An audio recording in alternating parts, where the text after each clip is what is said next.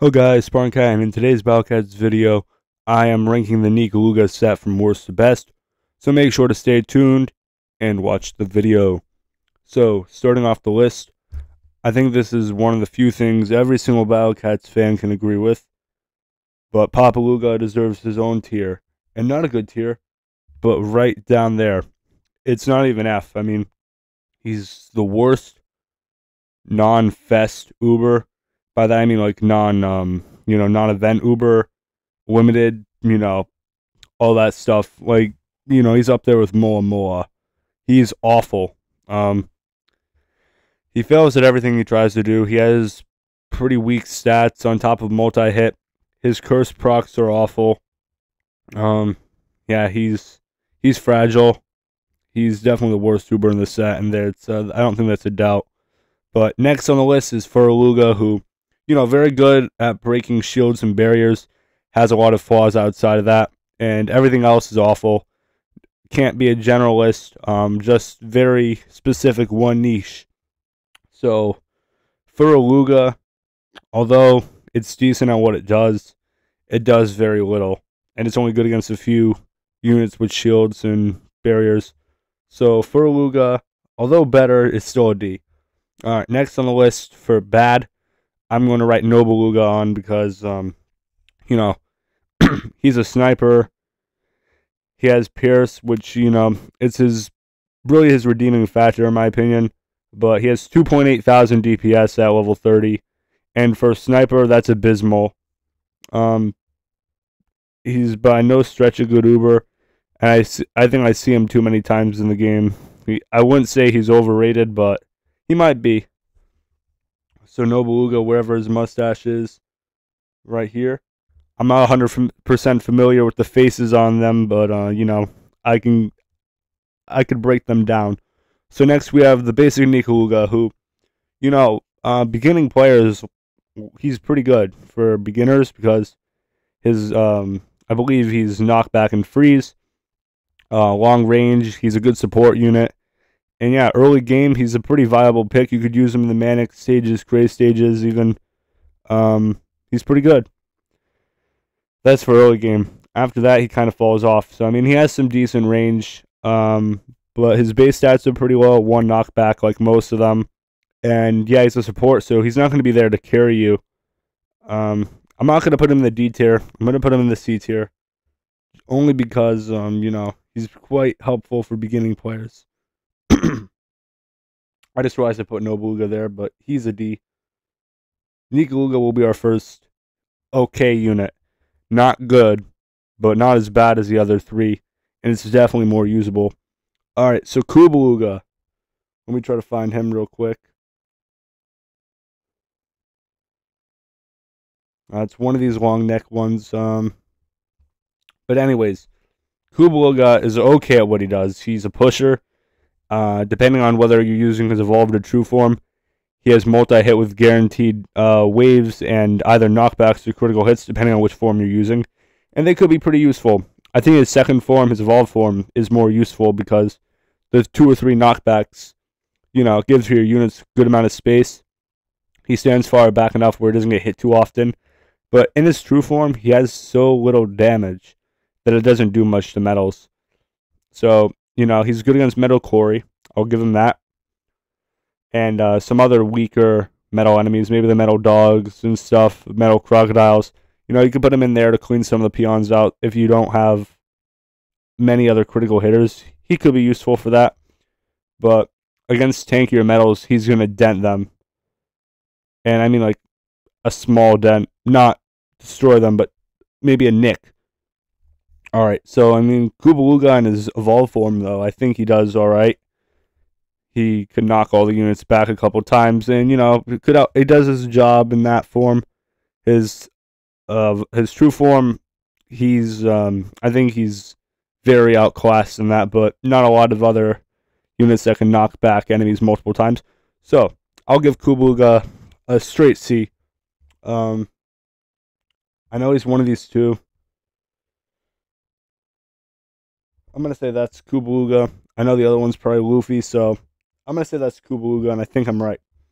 Alright, so next we have Nekolugas, who is the legend rare of the set, and he's decent.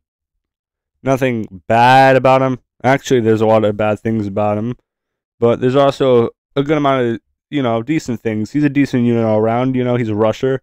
He doesn't have a niche, and he also gets outclassed by ID and Awaken Muhammad Cat, especially towards middle end game. So Kubaluga is not Kubaluga. Legaluga is one of the more lackluster legend rares in the game. Still not a bad unit. I mean, if you pull him, it's not the end of the world. He has Omni Strike, so you could use him against zombies, but that's about it for that. I think he deserves somewhere in the C's, maybe a higher C. I'll put him over the other units because I think Legaluga, even though he's one of the worst legends, he's still better than a lot of the Ubers in this set, which is kind of concerning. On my list, he's dead middle. He's 5th out of 10, so he's not bad, but once you get Awaken Muhammad Cat, and if you get ID, Yukimura, all these units are better. So I'm going to put Legaluga at the top of C. You roll him, not the end of the world. He's not that bad, but, he's not that great either. So, next we have Asaluga, who, if I believe so, he's one of these. But he has the longest standing range in the game, fun fact. He's good with cyber stacking. He's a decent support unit. And the next unit on the list will be Baluga. He's pretty similar to him in that term, but Asaluga is, I think he's underrated, honestly. People sweep on him. I forgot he was a Nekolugas, I'm going to be honest. But he's honestly one of the better ones in this set. If you roll him, you can pat yourself on the back. So I'm going to attempt to find him because I do not have the pictures memorized. But wherever he is, that would have to be him, right? Let me know down below in the comments if I'm getting the images correct. And I think he's going to break past the C tier, and I'm going to put him in B- because he has usages. He also has very low stats and long cooldown, and so yeah, that stops you from stacking him. But if you stack him with Cybercat, you have a very good backline. They're expensive, but it's a good backline.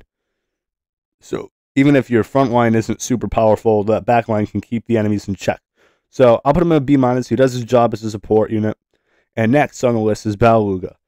And Baluga is pretty similar to Asaluga, but he has a better skill, which, he freezes and weakens rather than just slow. And freeze is a lot better than slow because the slow stops the enemies from moving so much. But the freeze, they're completely immobilized. It's a guaranteed as well, which is very nice. And I think Baluga is another unit that gets that I slept on. I know a lot of people in the community use him, but I have Baluga. I've had the opportunity to get his true form, and I haven't yet. So I'm going to say he's one of the units I've overlooked, and he's a solid roll from this set. So he's going to join Asaluga in the B set. A bit higher, in my opinion. And now next, these two are the most controversial. It's a toss-up between Shishalan and Luffy. And originally it would be Shishalan. He hasn't aged so well. Luffy has. So on the number 2 spot, it will be Shishalan, who, if you get him, many still regard him as the best Uber in the set. It's still a hot topic.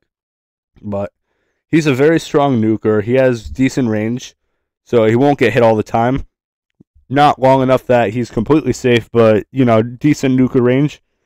He has 100 knockbacks. I thought that was an interesting point to bring up, because most of these units have 1 knockback and they're done. He could reposition himself a lot, which reminds me of Matama.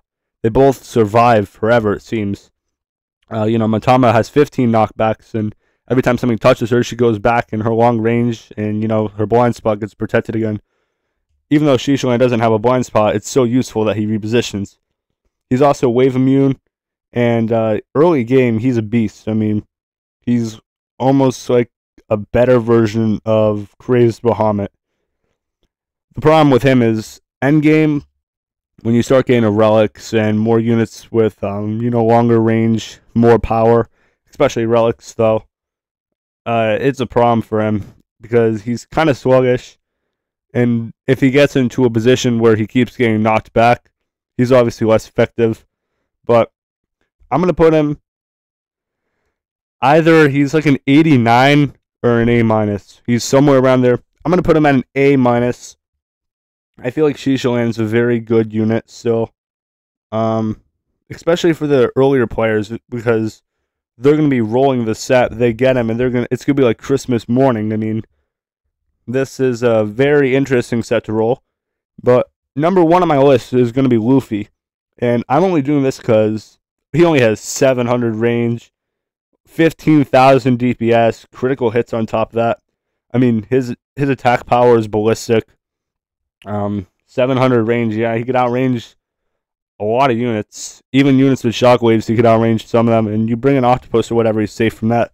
But Luffy is cracked. I mean, minus the single target, which, that's obviously a big weakness in some stages, but Luffy absolutely smacks enemies. And that's only level 30, you get him up hyper maxed or whatever. He's insane. I wish I got him. I've gotten Shisholan on accounts. I have Papaluga on mine now. I have Baoan. I have all these guys, Baluga, but Luffy. He has his flaws too. I mean, he's obviously, as I mentioned, single target, and like the Nekolugas, he's slow, which isn't a good trait for a long range unit to be super slow. You want some speed. But yeah, geez, he's strong. So I'm going to have to put him over Shisholan. Shisholan is still a respectably strong unit, but Luffy wins my vote because he could pretty much one-shot anything he touches with a critical hit. It's insane. Maybe not one-shot, but he has ballistic power. So, wait a minute. Did I put them in the right tier? Nah, okay, I caught myself. Right there. Luffy is there. If you guys enjoyed the video, learned something, anything, please make sure to leave a comment down below so I know. And also, don't forget to subscribe, like, and turn notifications on so you never miss an upload. Sparring Cat signing off, and I'll see you guys all in the next one.